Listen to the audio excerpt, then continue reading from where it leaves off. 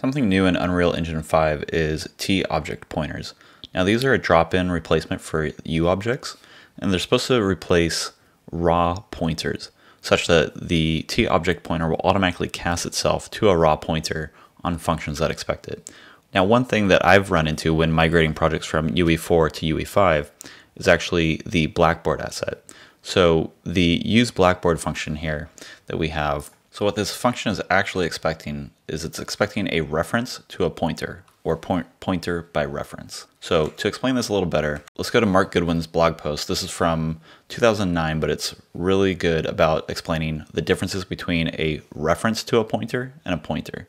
The key difference here between a pointer and a pointer by reference is that a pointer, like int a, is actually a copy within the function here. This is actually pointing to the pointer itself.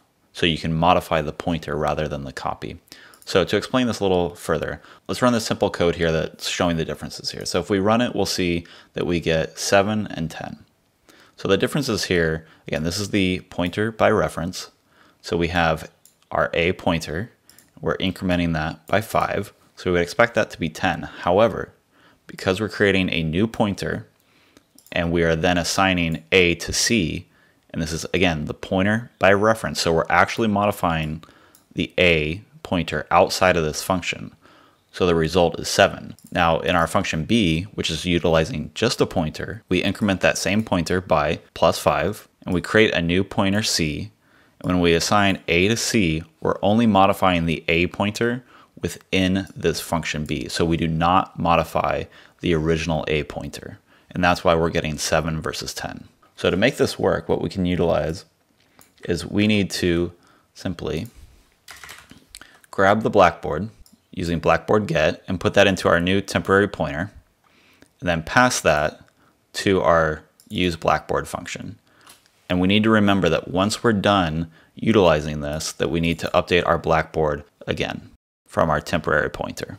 So if we rebuild this, we'll see that these errors go away. So we can see that our build succeeded. So this is a good way to utilize the TObject pointers when migrating from Unreal Engine 4 to Unreal Engine 5. And that's because the TObject pointer can only cast to a raw pointer. It can't do the reference to a pointer or pointer by reference, which is what's needed in this use Blackboard function.